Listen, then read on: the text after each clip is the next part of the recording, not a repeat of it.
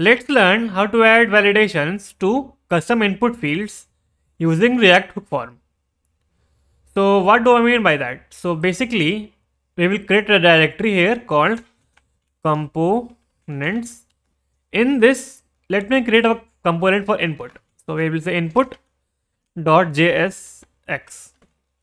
Let me make it a functional input. So we can simply say export default. You know how that goes. Export default function. Let's say common input. Okay, input. So we will return something which will be, let's say, an h1 first, which will say what it will say. I am an input tag. So save, and now let me import React at the top of it. So we can say import React from React. Then we don't need this, so remove it. Now let me call or return this component inside our app.js. So we can say import common input from components input. Okay, and remove these things h2 and h1 and render out, return the common input, and then we will get this I am an input tag. So let me have an input here. So we can say, let me wrap this into a fragment because we cannot use two HTML elements like this. So okay, in this let's have an input. It will be empty initially. We can type anything inside the input.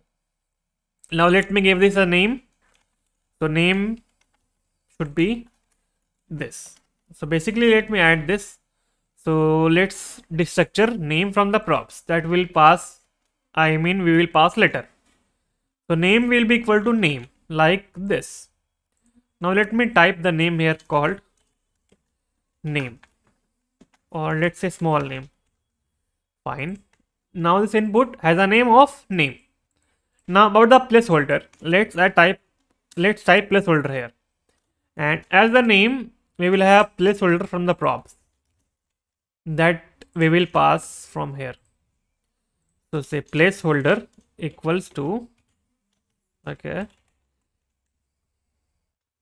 enter your name, and it's here. Okay, we cannot resize it like this. Okay, fine. Okay, fine. 125% is fine. We can repeat it twice or thrice. So here will be age, and here will be, let's say, are you married? Or let's add nothing, just name and age. Okay, fine. This will be age, and we can remove the h1 here from here, and we will only have this two input fields. Okay, that's fine. Let's make it a div. Div, and they are on the different lines. Okay, how? Okay. Let me, what happened? Let me resize this. Okay, fine. Okay, they are on different lines, but we need some gap between them. So let's say class name common input, and let me copy the class and add it inside styles.css, and here we will say margin 20 pixels. Now they have a margin. We can style the inputs, but let's leave it for now because that's some just sample inputs. Now let me add React Hook form as dependency. So here we can type React Hook form. Let me show you by resizing this. So let me add React Hook form. So click this and it will be added here. 7.43.1. I think that's the correct version.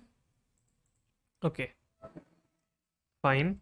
Now what we have to do is, so see, we have to add the validations here, and we will pass it from here. So what I mean is, let me show you. First of all, we need to wrap this in a form tag. So let's say here. So we can say form, and closing should be here. Now we have this. Let's also add a button here. So we can say button, and this will be submit button. Fine. So let me add the type of button as submit in a string. Fine. Now let me create a function that will run when the form is submitted or when the button is clicked. So we can say const submit form equals to an arrow function like this, and this will take a parameter called data, and we can simply console dot log this data.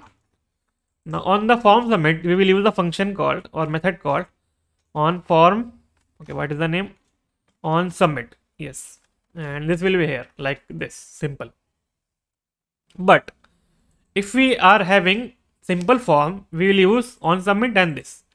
But if we are having React hook form, we will do something like this. So let me import the React hook form from React hook form. So we can say import, we can say use form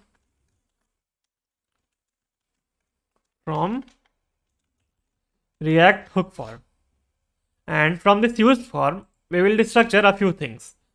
So first will be the register. So it's a unique parameter or a prop, we can say, that gets data from a form. So we can destructure it like this, use form. Second thing we need is the handle submit function, which is basic to use form. Okay. Then we need the errors. So we have a thing called form state, and inside this we can find our error or error prop like this. So we can save this, and it's here. Fine. All of them are declared, but none of them are being used. So we will use it. Now we have to do this. So instead of submit form directly adding here, we will pass the function name to this handle submit. So just copy this handle submit and wrap the submit form inside and do this, and it will work.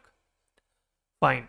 Now what we have to do is we have to use this register to get the data from the input fields and add validations. And to do that, we can do it here.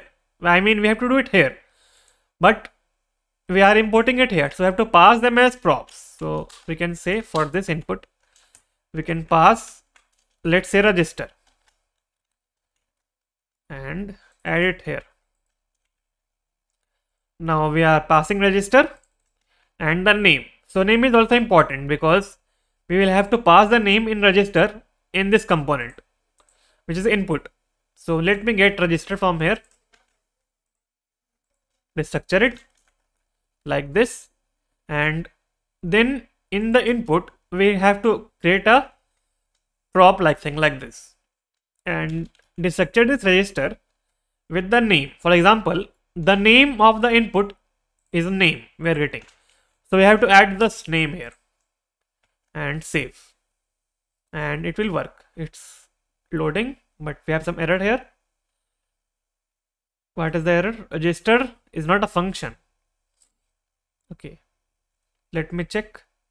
If the problem here is we are passing the registered in one component, I mean one instance of the common input, but what about second one? So we have to pass this here as well. So if you do that, the error will go away. Okay, you don't need to do this. If you try saving, okay, let's retry. You are not authorized, okay, but it is saved. Okay, fine. Now we have to pass the errors as well, but leave it for now. So we are passing the name, and I mean passing the name, yes, and the register function. So we can try this. Let me enter my name and my age, and let me open the console here. Clear it. Okay, so how to clear it? We can try Okay, how to clear it? I think here, yes. Let me resize it once. And if you submit, the name and age will be here. So it means that our prop register is working that we are having here. Now what we need to do is we need to pass the errors as props as well. Like this and this. Now get the errors here as props as well. Now let me resize this or just hide this.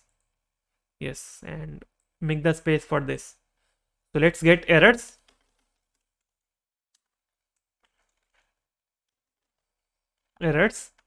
And to add the errors here, we can do it like this. So basically, we will do this. For example, let me first console.log this errors. So if you save and refresh the page, if you submit, see this is an object but it's empty. So let me click submit here and we will see this empty object here. But if we want to have the validations here, we can add it here. For example, let's say this name property or the both properties are required. So we can add it here.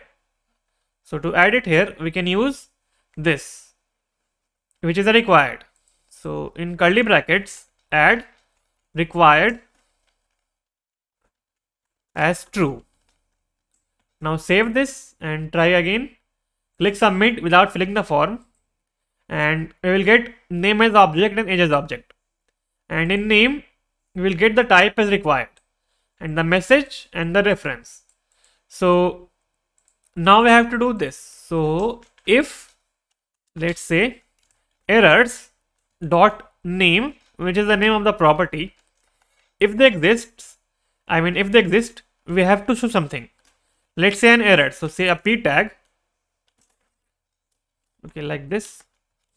And inside we will say that this field is required. Or else we can throw an empty fragment. Now save this and clear the console. Now submit, and the both fields are empty and we are getting the errors here. Now if you clear this and decollapse the console, the same error will be here. But if you fill the name, the error will go away. But there is a problem here, and that problem is this. So let me try again. Let me enter the name here called Nishant, or just remove it and click submit here first. So both are required fields. But if you add name, the errors in both will go away, not just one. So we don't have to use it like this. We can simply choose the errors and the name property, and then we can add dot value. Now if you check now, okay, we don't have value here. Just add the name and let's check. Submit, add the name called Nishant Kumar, and only the name error will go away, not the age error. So we can modify this a little bit more. So we can say just remove this field and add name, and we can convert it to uppercase. So we can say to uppercase. I think that's how it is, but it becomes too large, so leave it. Fine, no problems. So okay, we can do it as like this as well, like placeholder, not name. So see, click. Okay, placeholder is something else. Okay, just leave it as that. Fine, no problem.